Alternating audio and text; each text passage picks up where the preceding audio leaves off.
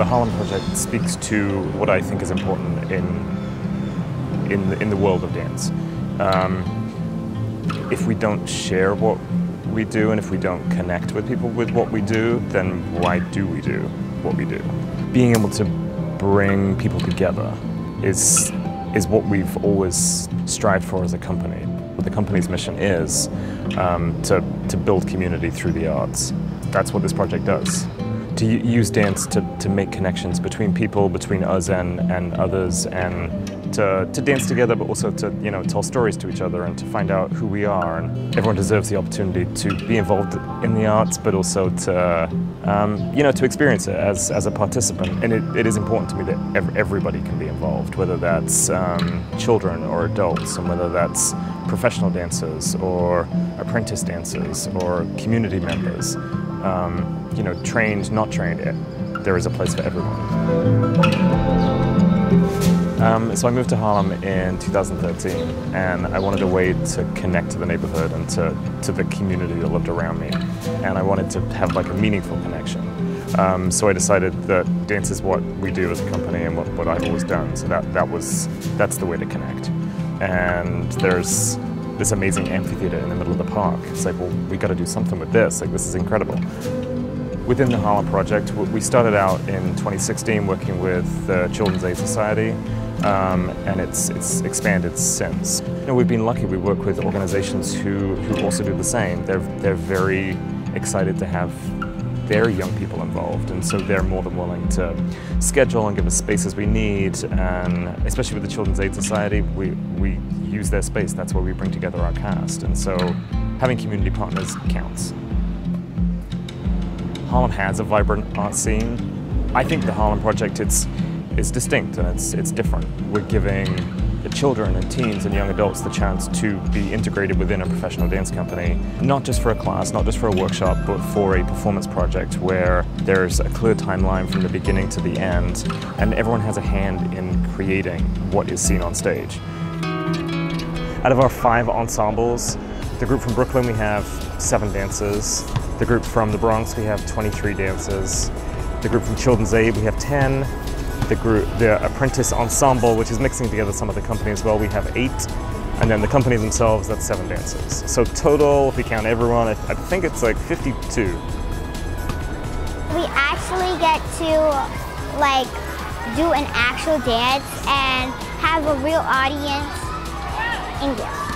We never danced with professionals before, so it's a new experience for us. This is the first opportunity I get to dance in a professional company, and then with the regular dances, it's not really much fun. I hadn't known anything about being a professional dancer because I was never exposed to it. I think I saw one black ballet dancer in the New York City Ballet in a magazine, and that moment was the moment that made me think, wow, so it's possible for me to go. Other than that, I couldn't have done it. So I think being their age and being able to be exposed and be a part of a professional show means everything.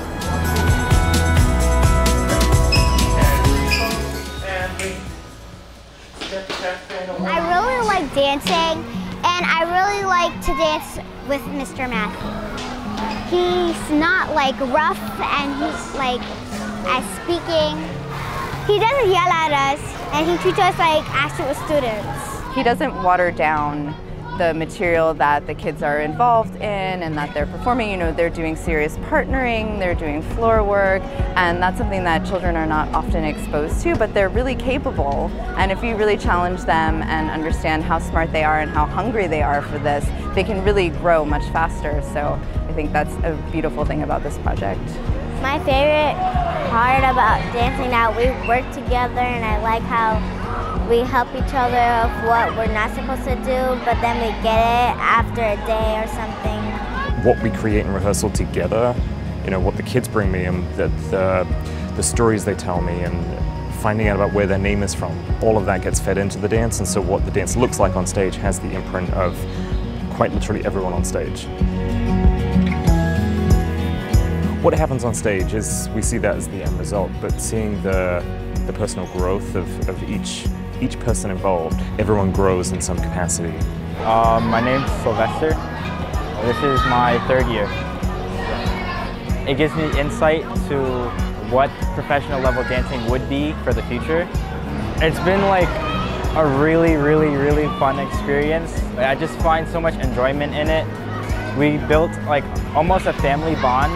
We always started out as friends, and then like now we're like, we call each other family. They can see like when we are company, we are professional, we are working together, we are there for the same thing, and not like a competition, I want to be better than you, because I believe as a company member, we want the company to grow together. We work together as a family. We've all taught at schools, we've taught outreach, we've taught at-risk kids. We're not really just teaching them dance or just dancing with them, but we're actually sort of building confidence, building life skills, teaching them to lean on each other, and that the studio is a safe place and your dance friends are people you can turn to. It helps with your social skills, it helps with confidence that you're going to need in high school and college as a professional. So I think there's so many skills that they learn from this program that can translate into their everyday life.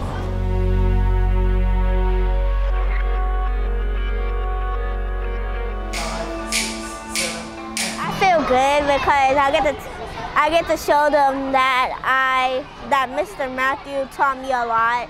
He taught me a lot about dance and how to present yourself and not to be shy, and also how to like introduce yourself to people.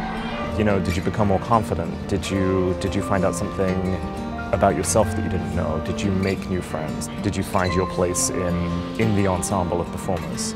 Like those things for me are like way more important than, you know, did you learn to point your feet better? You know, at the end of the day, that's not so important.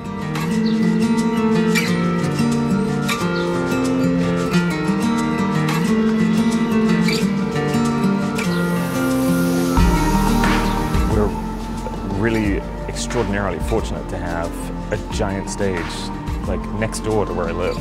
So this, in my head, this is central to the project. And then, you know, the pop-up performances, that's something that can be kind of, you know, we go all over and we perform in different places each year.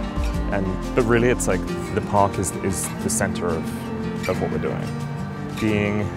Literally being outdoors presents all kinds of challenges that the first year we didn't even realize what they would be.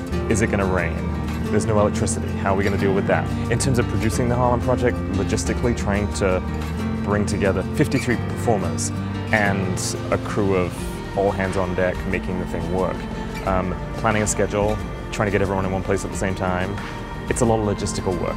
I'm really very fortunate to have the people in the company that I have who are more than willing at any moment to just kind of jump in and be like, what do you need? Like, what can I help you with?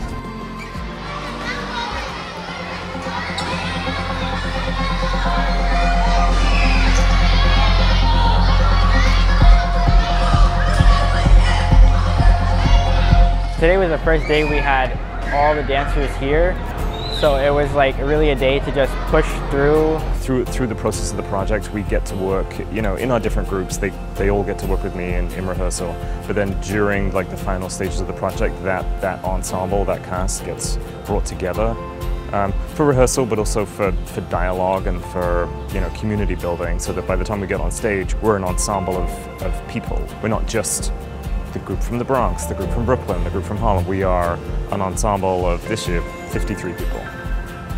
When they finally come and they meet the other performers, they realize that it's bigger than just the group of kids they're in. It's like, this is, you know, we're out there in the world and we're performing for the public and we're sharing what we've created. It's been fun because I think they watch my professionalism and they try to copy the same thing, and then I get to watch them as well, and they have this really like very young, kind of innocent way about doing things. So I think it's fun to play off of that as well. Yeah. So I learn from them, they learn from me. Dancing is like life to me.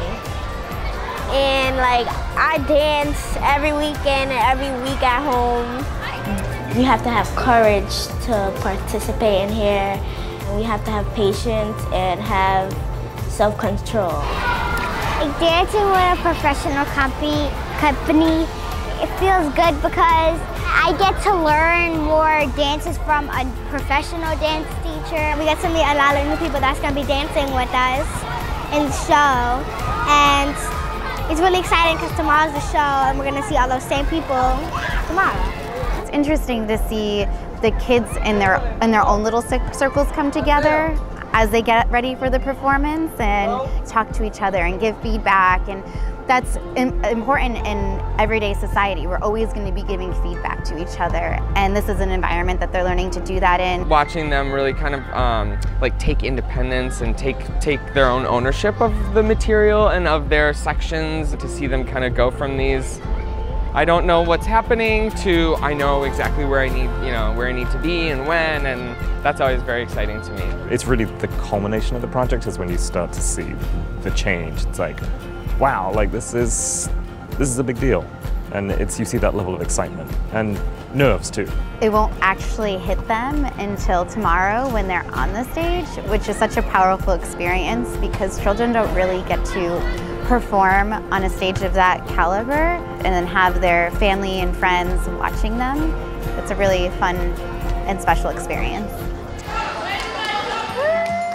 Tomorrow's a really hectic day, so I've got to go to Home Depot in the morning and buy some cleaning supplies for the stage. I'm going to go to the gas station and get some gasoline for the generator. We're then doing a pop-up show on the street at 2 o'clock. So figuring out all those things, but also just kind of like making it work no matter what, I think is kind of key to this. The weather for tomorrow, I've been tracking it for about 4 weeks already. The kids haven't asked yet, and so I'm just kind of keeping that all in my head for now. There is a plan B, and the second we have to make a decision, we'll roll out plan B, and then we'll adjust as we need to. Unfortunately, it's a one-shot deal, and we just hope the weather is on our side and that we can go ahead.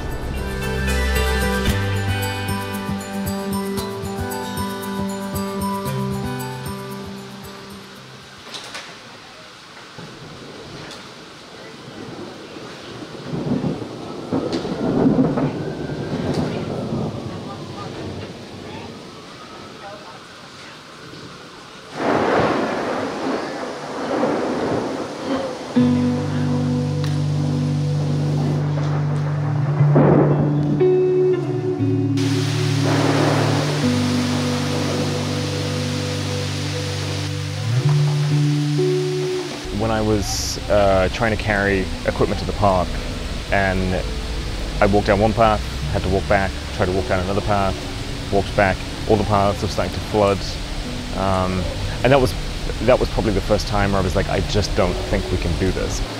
The welfare, the safety of everyone is always like paramount importance, especially when we're dancing outside. I think there came a point when I was like, for everyone's safety, like this is something that we have to do.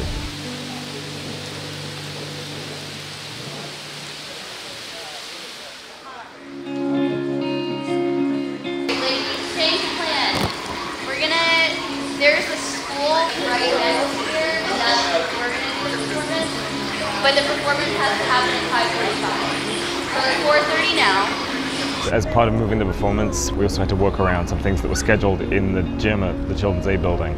So we had to move 15 minutes earlier. I tried to kind of drag it out as much as I could so that we could start closer to the performance time. If this is what makes it work, this is what we have to do. And from that point on, it was like, okay, well, someone needs to be on Facebook, someone needs to put this on Twitter, someone needs to, contact all the people that you've told the show is happening and tell them that the venue has changed and that we're starting earlier. And it was kind of like a mad dash to like keep everyone informed, but also get ready for a show that is happening in less than an hour.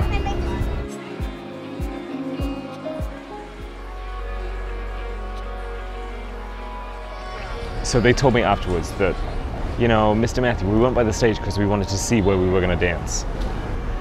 Every time I said we're going to dance on this big outdoor stage, I was like, they remembered and they were excited to go there, even if, it didn't quite work out as we planned. But the fact they got so excited about the show and they were so happy to be a part of the project, and that's the takeaway.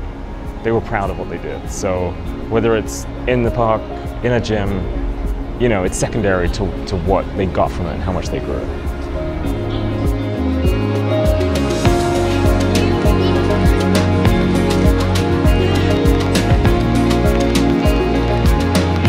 Walking into the gym when everything kind of went down and it was like, okay, this is where the show is now. And we were like trying to get things done as fast as we could. Does everyone have a shirt to wear yet? Do we have audience coming in? Is there audience still waiting for us in the park in the rain? Is the sound system getting set? Like, if I can just keep on dealing with all these things at once, it will come together. Once we were in the gym at Children's Aid and, you know, we had the things we needed there, the people were there, it was like, okay, we've got maybe 20 minutes before this thing is supposed to start. What can I do to make, you know, everyone feel confident, like this is going to be okay and it's going to be great. It wasn't, you know, it wasn't exactly what we were aiming for because, you know, part of the point of the project is to put it in a public space where anyone can interact with the performance, anyone can see it. People that wouldn't normally want to come to a dance performance, they might physically see the performance going on and want to stop and be engaged by something they're seeing. Once again, thanks for coming and enjoy the show.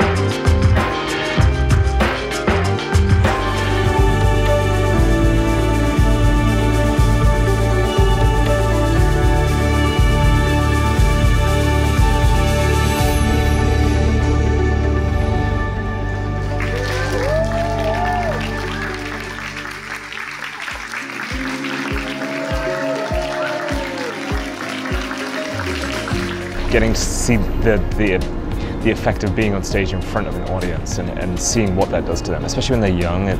You see, like, they understand what the goal was, and they also understand that performing is exciting, but it makes you anxious, and how we deal with those emotions. But you'll see them rise to the occasion.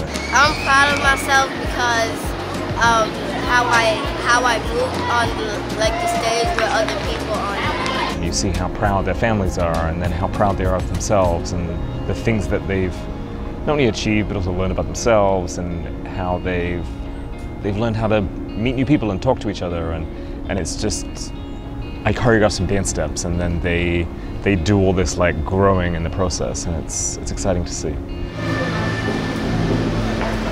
Matthew has persevered in keeping part of the mission of Matthew Westerby Company to be community building and education and to really develop the next generation. If I want to be a teacher, I could teach my students about what I learned when I was a child. The more kids that we can get involved and give them this opportunity, you know, the more kids we can reach on so many levels, whether it's contributing to their personal growth as young people, to their academic success, to their social skills, to, you know, things that make a difference in their lives, things that give them confidence to be who they are. Every time we do the project, my goal is always to reach more people, whether that's reaching more people as performers or as audience members, engaging the community in what we're doing. The goal is always to reach more people. So long as it keeps being about the community, then we'll keep doing this forever.